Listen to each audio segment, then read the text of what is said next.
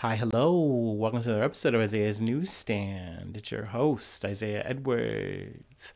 The date is January the 9th, 2024. Hopefully this episode finds you well in good spirits and high hopes. As for me, I'm doing pretty good. Today was a good day, but I will say overall it was a bit of a wet and damp one for me. It's been raining all day. It's been very cold. But I'm happy to be home and, trying to warm up. So that's good. That's nice.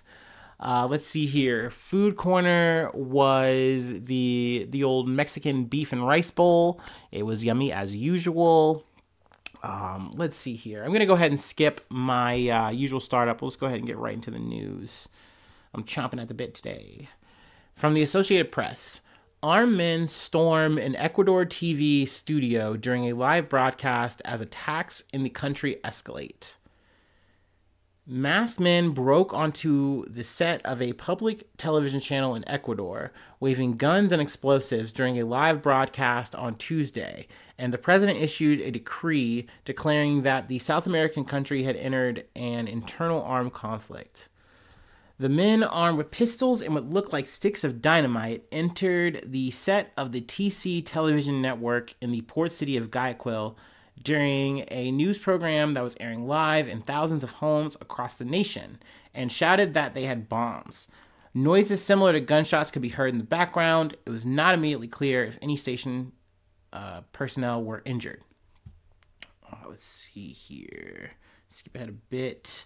Ecuador has been rocked by a series of attacks, including the abductions of several police officers, in the wake of a powerful gang leader's apparent weekend escape from prison.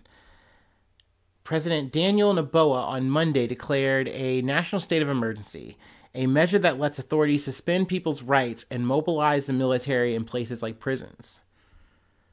Shortly after the gunmen stormed the TV station, Noboa issued another decree designating 20 drug trafficking gangs operating in the country as terrorist groups and authorizing Ecuador's military to neutralize these groups within the bounds of international humanitarian law.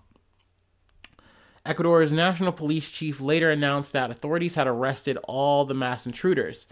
Police Commander Cesar Zapata told the TV channel Telemazanas that officers seized the guns and explosives the gunmen had with them. He said 13 people were arrested.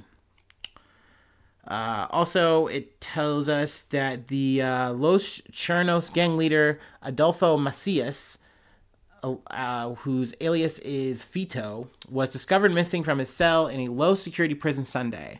He was scheduled to be transferred to a maximum security facility that day.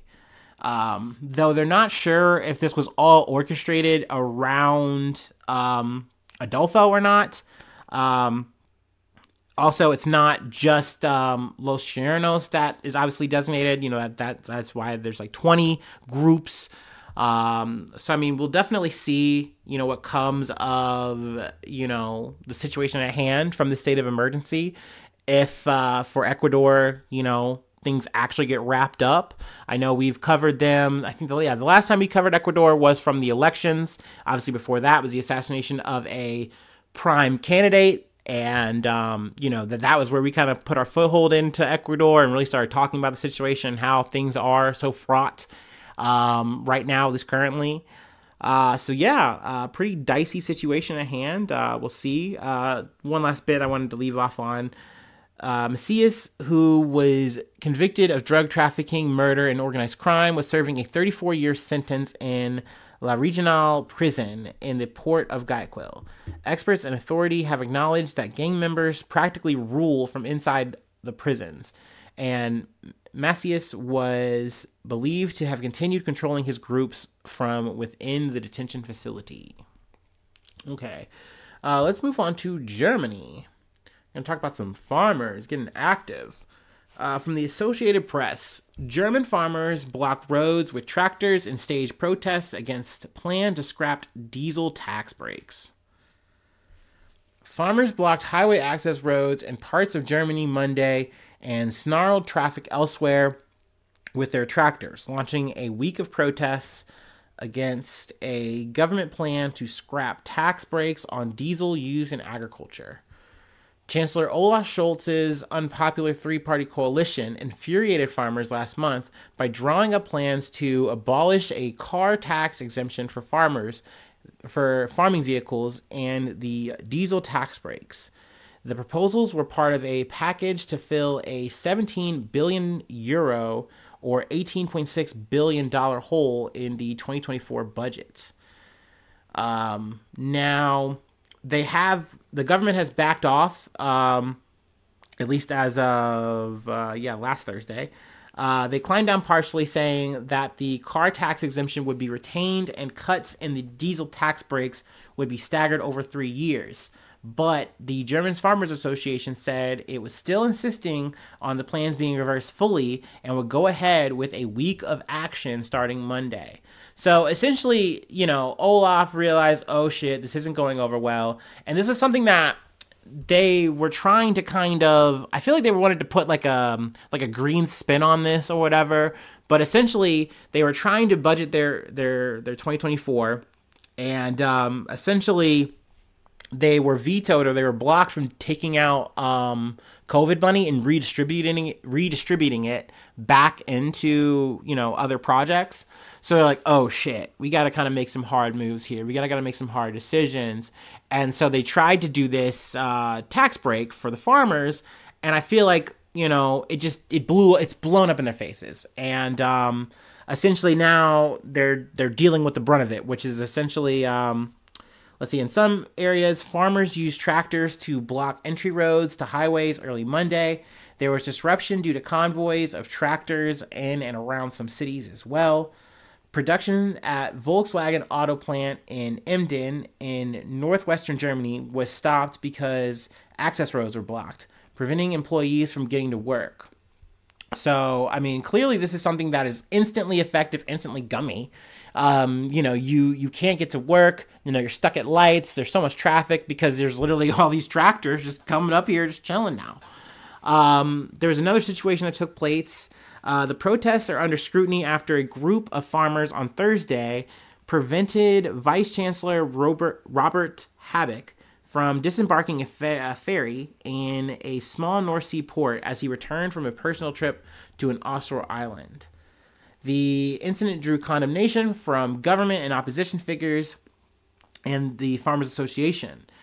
Authorities have warned that far-right groups and others could try to capitalize on the protests.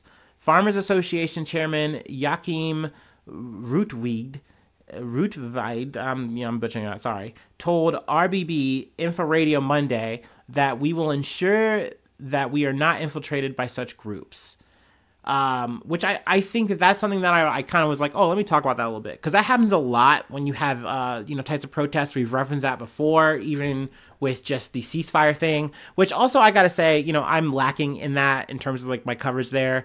I know Biden had some kind of like campaign speech, and literally a big group of protesters just came and started shouting at his ass.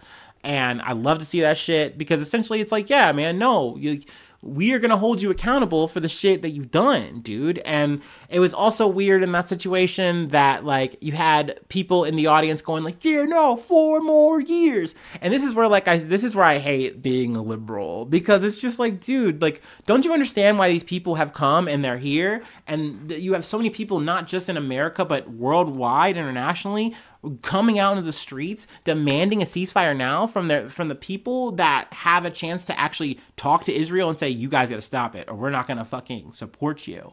Like, don't you see that, like, that is something that takes priority? But it's like, oh no, we got to beat Trump. Like, bro, what are you talking about? At the end of the day, yes, dude, Trump's a problem. Yeah, we get it, man. Conservatives suck dick. Yeah, dude, true. But you know what? You know what else sucks dick? Being an inhumane piece of shit and then just being like, oh, that's okay, though. You know what I mean? At least we're all right. At least, we're a democracy. Like, get the fuck out of here. Like, no, your officials, your leaders, our leaders should do better. They should be fucking better. And Biden should be shook.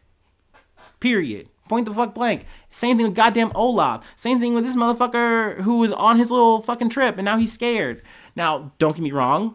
Back to my point, it is easy for a peaceful style of protest to be infiltrated by an extremist group.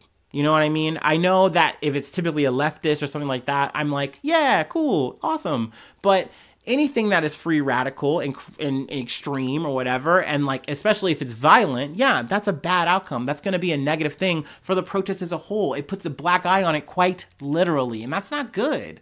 I do believe that nonviolent protest is usually the best and most effective. Though I do understand why violent things happen. I get it. I do understand what a tit for tat is and how that evolves.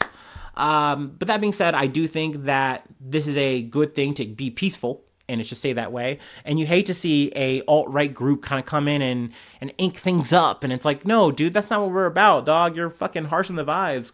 Ugh. So, yeah, I just kind of wanted to get in there and talk about that. There's more details here. Let's see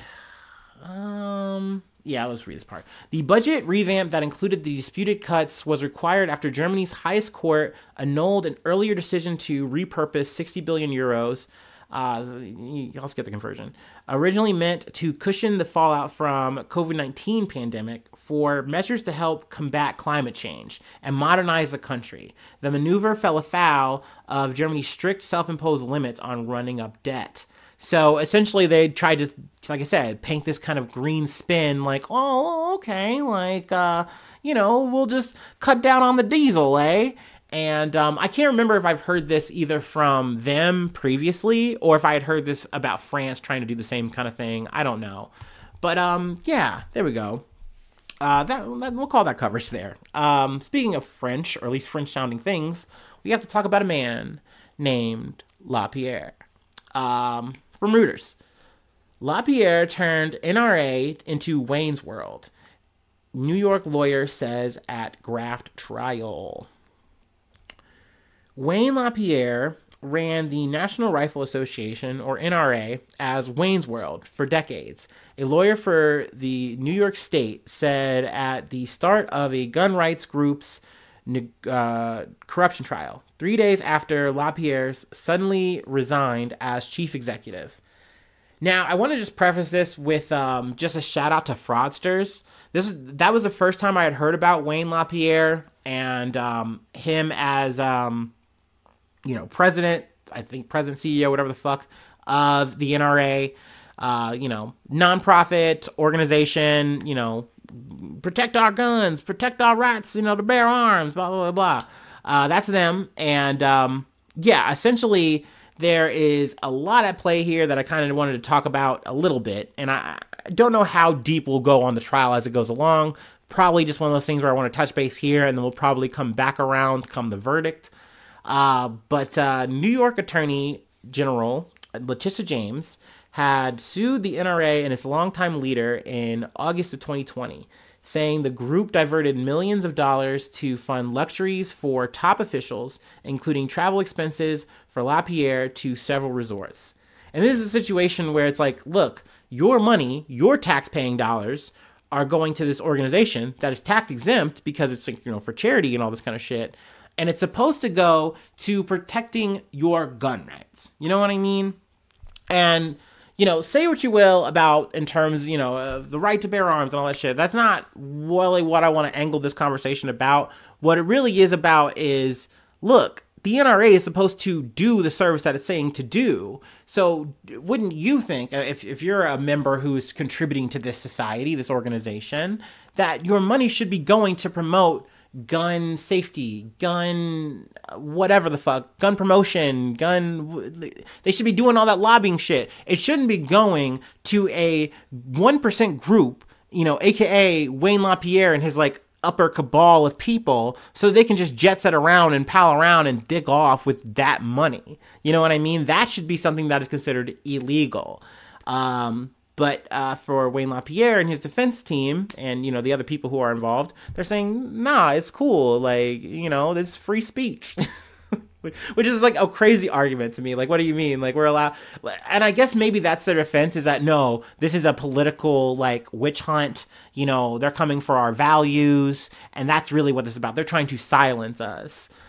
Which is nah, man, I think it's the grifting. I think that's the problem here. But let's see here. James has said that the NRA and LaPierre's misconduct violated state laws governing nonprofits, which she enforces.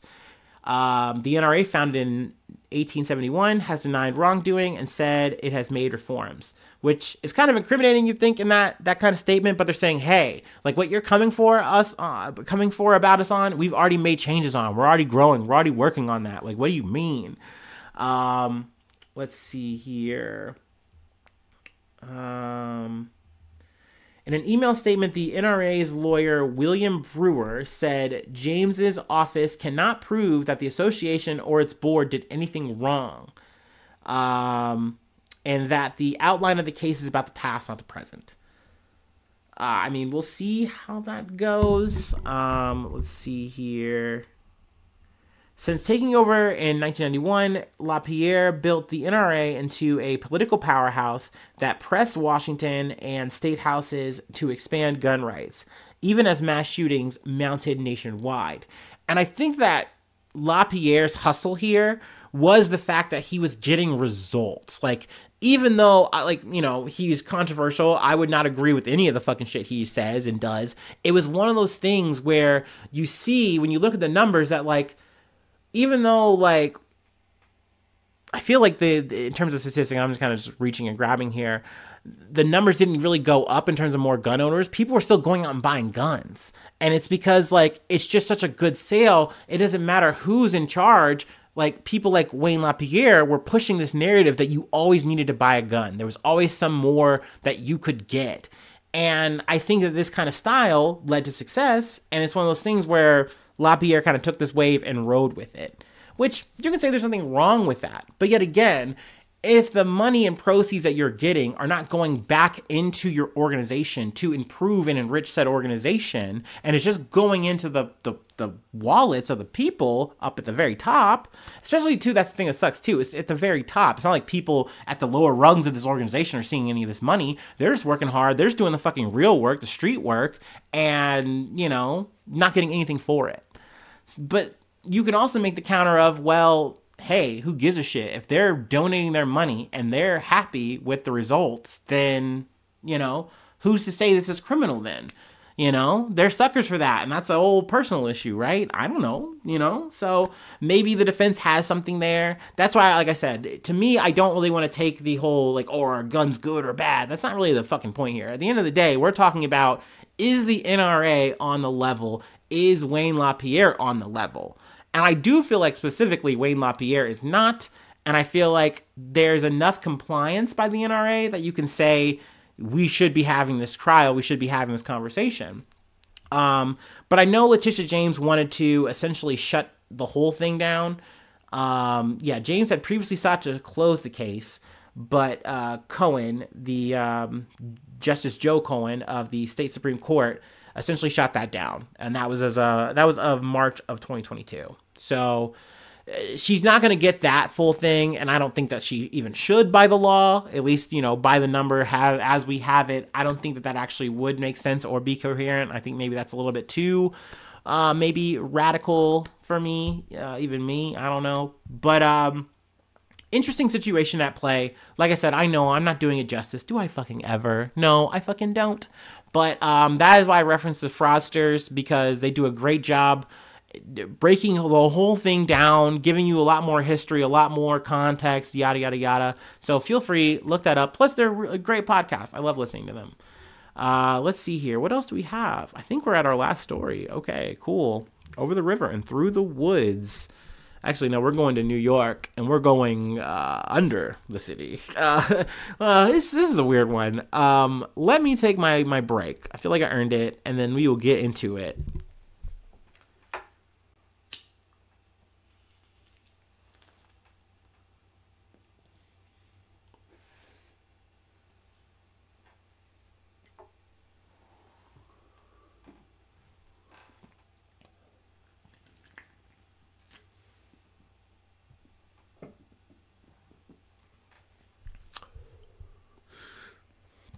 Ooh.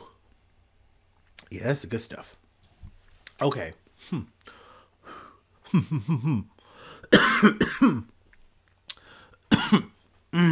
Ooh, from Metro. Metro. Secret synagogue tunnels are causing chaos in New York. What's really going on? Good question. Also, there's another article. Let me let it load. From Eyewitness News, ABC 7. 9 arrested after secret tunnel found at Chabad headquarters in Brooklyn. I think I'm mainly referencing the Metro one, but I might go back and forth. Chaotic scenes erupted at a synagogue in New York on Monday when a group of young Orthodox Jewish men attempted to stop construction workers filling in a network of secret underground tunnels. When the tunnels were discovered in December at the Chabad Lubavitch World headquarters in Brooklyn, the synagogue's leaders called in construction crews to flood them with concrete. But a group of Chabad Lubavitch students in their teens and early 20s gathered at the building on Monday afternoon in an attempt to protect the hidden passageways. Videos from the scene captured Orthodox men vandalizing a cement truck that had begun to pump cement into the tunnel. Others were entering the building and tearing up wood paneling, revealing a network of pathways beneath. Several of the men ran into the tunnels to stop them being filled, while one used a hammer to smash a synagogue wall to make the tunnel wider. In another video, a young Orthodox Jewish man climbs out of a hole in a pavement outside the building, then runs away. Let's see here. Let's scroll a little bit further. There's a picture of the man coming out of this like sewage grater, and he's like in full like, you know, Orthodox Jewish garb. He's got the hat on, he's got the jacket on, which is crazy to me to have a fit on like this, and you're running it through a tunnel and then out of a grater or something. That's crazy to me. But hey, I mean, I guess you do what you gotta do. I don't know. He's committed. Let's see here. Why are there secret tunnels under the Brooklyn synagogue? That's a great question. That's what I was asking. The underground tunnels connected the women's section of the 77 building to an unused mikveh on the nearby Union Street. A mikveh is a bath used in traditional purity rituals. For instance, Jewish law requires women, to immerse in a mikveh before marriage, and bathing in a mikveh is part of the Jewish conversion process. They do show the video, like it's a link from someone's Instagram. It's called Chinfo Official, and it's so eerie because this looks like a Resident Evil situation where like you're in this like derelict looking room. It's full of boxes, and then like it looks like you're on your knees and like everything's dirty and muddy, and then you're going into this tunnel, and then like you get out, and the next thing you know, like you're in this other room. And it's like, no, man, like I'm not playing Legend of Zelda right now. And I guess this is what these guys were trying to protect and build into. Now, this is another reason why I referenced the other article. Apparently this was something that they have been trying to go through proper legal channels, I think, to like get the ordinance to like get the okay on, but that's been, you know, it's been dragging on for years. It's been an ongoing thing, if I'm not mistaken. So I think there might have been a group or a subset that might have been saying, hey, let's just fucking build it. Let's just fucking make this thing happen. And they've been like trying to work at it. And I think once this became like a discovered thing, it was an anonymous tip at first, and then it's like, oh, no. And I think the actual headquarters, the organization, they made a statement. They phoned it in saying, yo, we want you guys to come in and fill this up. That's not what we want here. But then this younger group, this younger set, maybe the group that was working it, I don't know. This is where my speculation hat is on. They came to defend their work, defend this project. And they weren't gonna leave, and you know they're getting arrested, and like they're chanting, they're doing shit, they're acting up. It's intense. Like I would definitely suggest you to watch it if you're curious, if you're interested. There's a lot going on, and I have more questions than I do answers for you today. Like I said, this is some breaking news for me, so that's where we're gonna leave it. That's the chutzpah for the day. If you'd like to help out, if you'd like to support the effort, I do have a Patreon, patreon.com/Isaiah News. It helps out a lot, you know, your financial support, if you will, goes a long way. And I also shout you out at the top of the month. Also, I do it like on site too. You know, if you hit me up, I'll be like, oh, okay, next episode, you're on for sure. But yeah, at the top of the month, I shout you out, plug a project if you like. And then free ways to hit me up, isaiahnews1@gmail.com. Feel free to follow me or the podcast on any of the socials. Love when I see a new follow on the like Facebook page. Yeah, that's right. I use Facebook. I'm on that. Wherever. We love to see it. Also, another thing I love to see, new YouTube subscribers. I checked that shit today and I saw, oh shit, we went up like by four new subscribers. So hi, hello, sorry I'm late if I just missed you. I'm bad at checking numbers and sometimes they make me sad. But yeah, thank you so much. It really does mean a lot. You know, all the subscriptions. If you like, I know there's a liker out there. There's at least like the lone liker. Thank you so much. I really do appreciate that. It's so kind. Even when you don't, that's okay. It makes me feel like I earned it for every one I get. I appreciate cool comments. Just shooting the shit, saying what's up, talking that good shit. It means a lot. I love that so much. And yeah, hopefully I see you soon for some more good news. I love you. Bye-bye. Mwah.